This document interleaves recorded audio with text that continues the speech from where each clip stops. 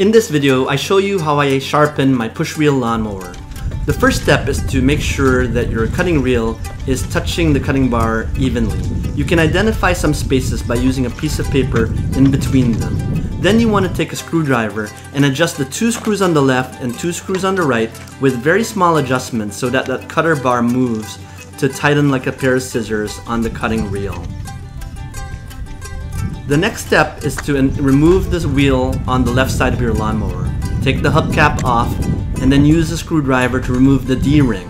Try not to lose that D-ring, it's very small. Once you remove the wheel, you can use the wheel to actually contain all these small items that you remove and set aside. Take that pinion ring gear and set that aside as well. You want to take that pawl, which is that little piece of metal that's attached to the drive shaft, and turn it around and then attach this crank which comes with the sharpening kit. The sharpening kit also comes with sharpening compound and a brush, which you then want to attach to the cutting reel surface.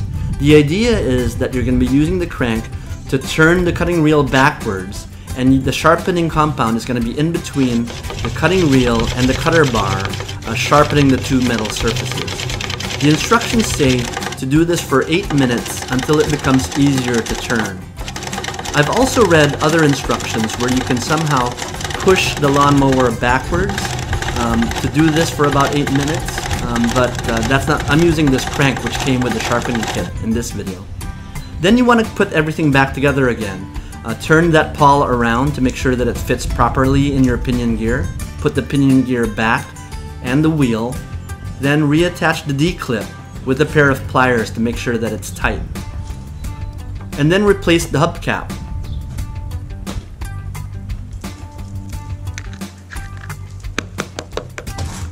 Then use a hose and water to remove as much sharpening compound as possible. Try to dry the water off with an old rag, and then apply WD-40 over all the surfaces of the cutting reel. Then take a piece of paper and make sure that it's cutting straight like a pair of scissors alongside the whole length of the cutter bar. Then you're ready to test the lawnmower on grass.